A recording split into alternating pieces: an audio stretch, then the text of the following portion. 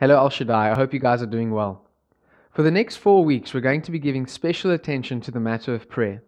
The return, a time of nationwide prayer for South Africa, will be taking place on the 26th of September 2020.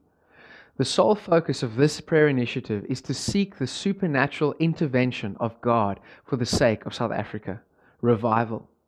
If you haven't yet signed up for this incredible moment in our nation's history, it's time to do so.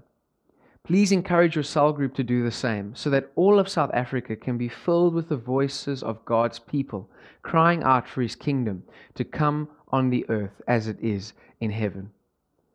Prayer is one of the greatest gifts that God has given His body. Along with His written word, it is His primary line of communication with us. It's a two-way channel whereby we develop intimacy with the Lord, discover His purposes for our lives and the world around us, and legislate heaven on earth. It is undeniably a foundational aspect of our discipleship under Jesus that we cannot go without. Even Jesus, the Son of God, was dependent on a thriving prayer life with His Father while He walked the earth. Luke 5:16 says, "But Jesus often withdrew to lonely places and prayed." If Jesus, the author and perfecter of our faith, committed to frequent prayer, it goes without saying that we should make the ministry of prayer a top priority in our own lives too.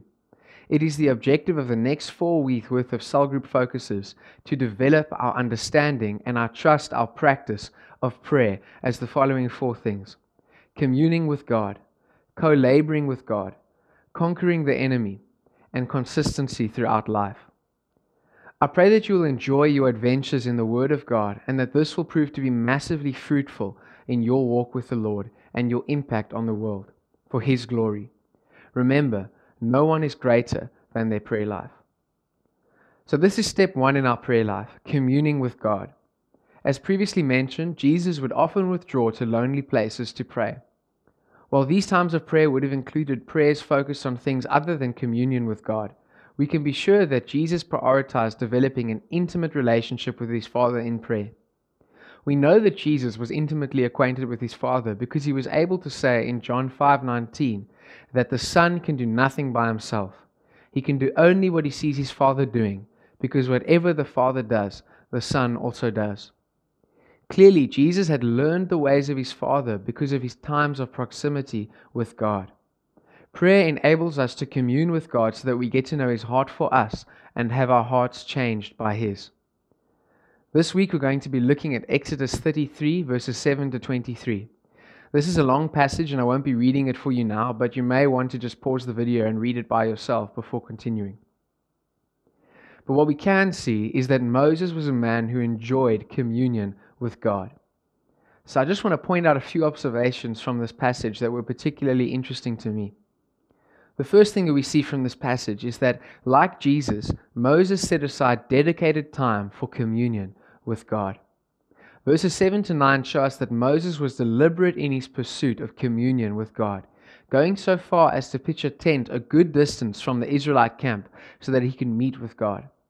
He even named this tent the tent of meeting.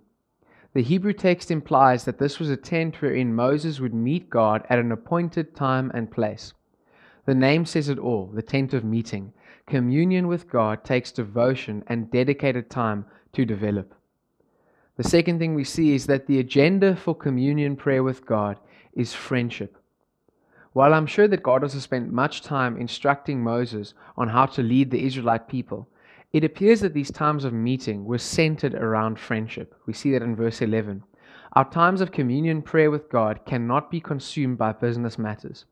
Friendship is not built around a to-do list. Friendship is built upon heart-to-heart love and quality time with God.